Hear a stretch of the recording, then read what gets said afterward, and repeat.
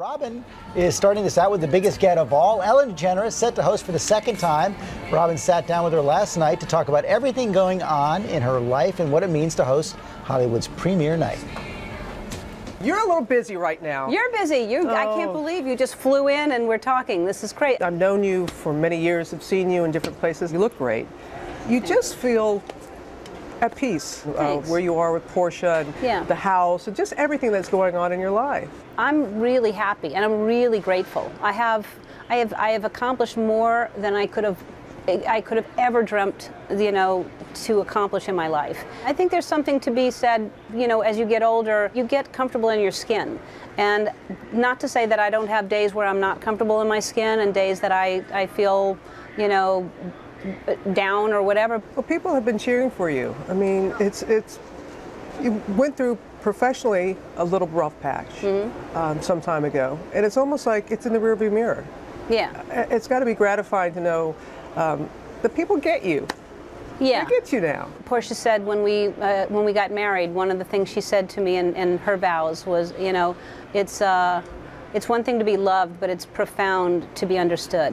And that's what that's all you want from people. I can't expect everybody to love me and like everything I do, but I just want people to understand me and to get me and know what my intentions are. And my intentions are to make people happy.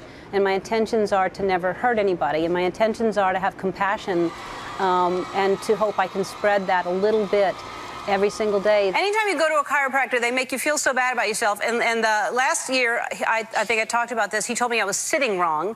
Now I'm standing wrong. If I want someone to point out my flaws, I'm going to go to family dinners. I don't need him. You're in front of an audience all the time. This is a big deal. It's the Oscars. What's the difference? Oh, there's a big difference. That audience comes to see me and they travel from, and God bless them, they travel from all over the world to come to a taping, and they wait for a year for tickets. They're my core group of people that get me, know me, and love me, and I feel that, and that room is like church. I mean, that really every single day that I do my show, it is an energy that is like no other energy.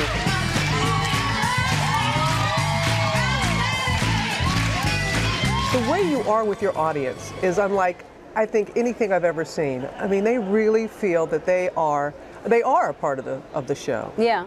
Yeah, they are. I mean, this is our 11th season, and when we started building the studio, it was really important that the audience was comfortable. And it was really important that they were not in the dark, that they were lit, because they're part of the show. It's not a spotlight on me. Of course, my lighting is better.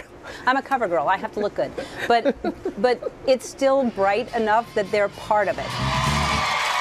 All she wants is to make people happy. She makes so many people happy. And what a relaxed conversation, too. Fun to watch. Two of our favorites right there. That was great, Robin. Sunday's going to be a good one. It's going to be a good one. Can't go wrong with Miss Ellen D.